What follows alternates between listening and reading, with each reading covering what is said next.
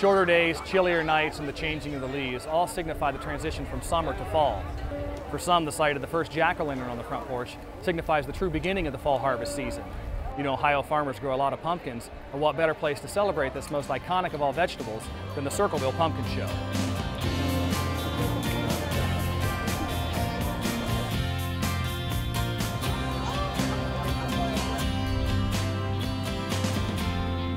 The pumpkin show started in 1903 as a way to get the farmers to come to town.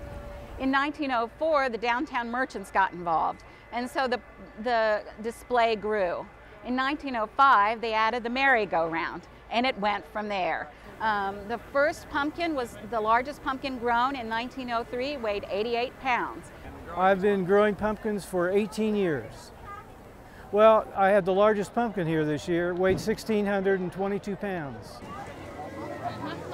Our festival attendance depends, of course, on the weather, but on a good year, anywhere from 400 to 500,000 people. They come from all over the United States. We even have them from overseas. The pumpkin show is a little unique because, first, it is known as the greatest free show on earth, so someone can come here and spend the day, and unless you want to buy food, you do not have to spend money. You can see all of the exhibits and participate in what goes on downtown.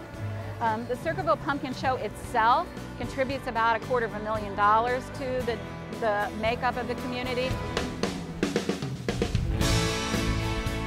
Well, pumpkins is a very important crop to our vegetable growers. It's our third largest fresh market vegetable in the state, and for farm markets it can account for anywhere from 10 to 40% of their annual gross income.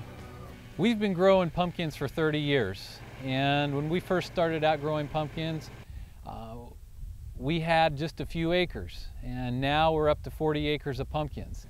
And so we usually grow about 3 to 4 different varieties of pumpkins, depending on size, like this one right here, or a smaller pumpkin, depending on our need. And so that's when we continually look for those resources from Ohio State. OSU Extension has lots of different educational opportunities for growers. Here at the station, we've had pumpkin field days for over the past decade. The things we try to hit on there: insect control, weed control, and disease control. We've had a really good pumpkin crop this year. Even through the dry weather and some of the early rainfall, the disease pressure was low for us. We've been able to put on our applications of fungicides and insecticides the way we need to. And you can see here from this pumpkin, it has a great stem, it's a good solid pumpkin. This is the way our whole farm looks with our yield this year, and so we're very thankful for what we have. The role of the research stations is really critical in my opinion. What these stations do is give us a platform to actually conduct our research, to then see how those results are, to then give out to the growers who will come to our field days. We really look at the university yield trials to see what pumpkins are yielding the best and what sizes will fit not only the everyday consumer, but for the school kid when they come out and pick a pumpkin during the month of October.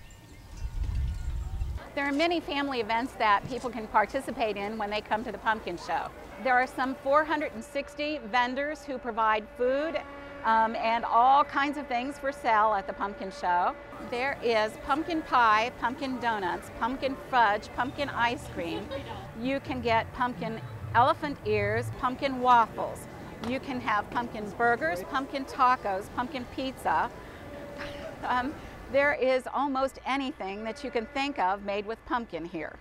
While most people would need to take a special trip to the Circleville Pumpkin Show to sample pumpkin pizza and pumpkin burgers, researchers at Ohio State are working on ways to improve some more common pumpkin treats. So most of the pumpkins in this area are grown for jack-o'-lanterns, but there's also a fair number of pumpkins that get grown for pumpkin pies. And so what we're looking at is a way that you can grow pumpkins that you can take the flesh out and make a good pumpkin pie, but also be able to take out the seed and make a good value-added seed that you can also sell. So we're trying to get those varieties, because many of the varieties turn out to be very good at both pumpkin pie and really good seeds, so that the farmer could grow something and get twice as much. They could get the flesh that they can sell for pumpkin pie, and they could get the seed that they could also sell for snack foods. Ohio State University is a key partner to Ohio pumpkin growers.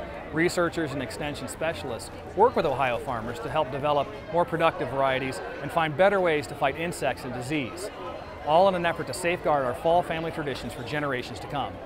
For Comtech Digital Media, I'm John Rice. it takes forever.